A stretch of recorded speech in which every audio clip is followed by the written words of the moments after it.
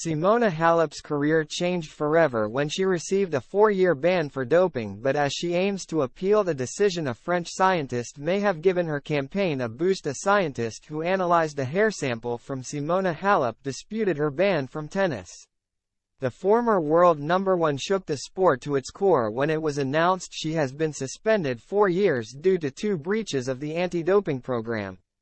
The 31-year-old tested positive for the banned substance roxadustat after the 2022 U.S. Open and had irregularities in her biological passport. Halep will appeal the decision, and the testimony of Professor Jean-Claude Alvarez may help her case. The director of the toxicology laboratory at the Chaux de Gauche in France was contacted by the 2-time Grand Slam champion to test her hair sample, and he claimed the decision to ban her from tennis was incorrect.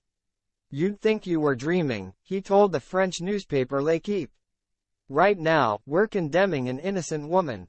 We're making a mistake, given the concentration she has in her hair.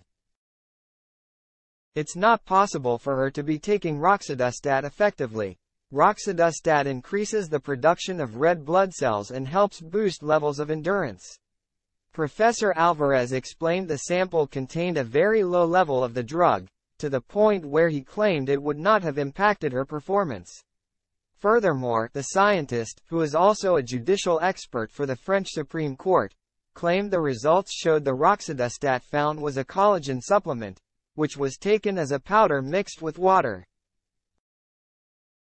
He claimed it was produced in China, where the drug is commonly used, and it can relieve pain in tendons, ligaments and joints.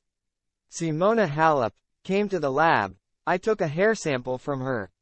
She had a very low level, less than 0.5 picograms per milligram in her hair, Alvarez added. So I went to sample the only patient who has a treatment of roxadustat 3 times a week for renal failure with this molecule in France, and I tested one of her hairs. She has concentrations of 50 picograms per milligram. The roxadustat level is 0.2 nanograms per milliliter in urine for Simona Halep. It doesn't mean anything anymore. You may have them if you take food supplements.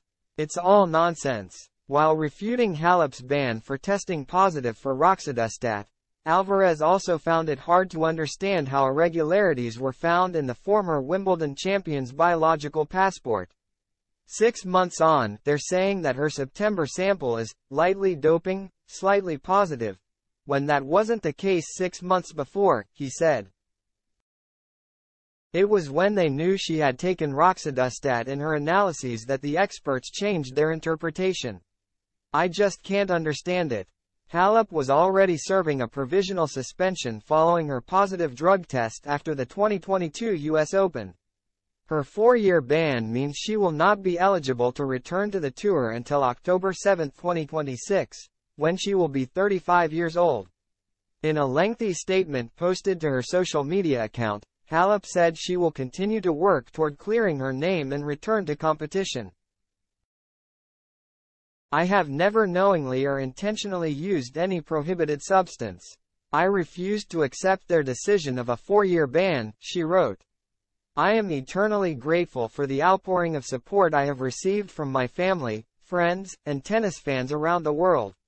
I am continuing to train and do everything in my power to clear my name of these false allegations and return to the court. I intend to appeal this decision to the Court of Arbitration for Sport and pursue all legal remedies against the supplement company in question.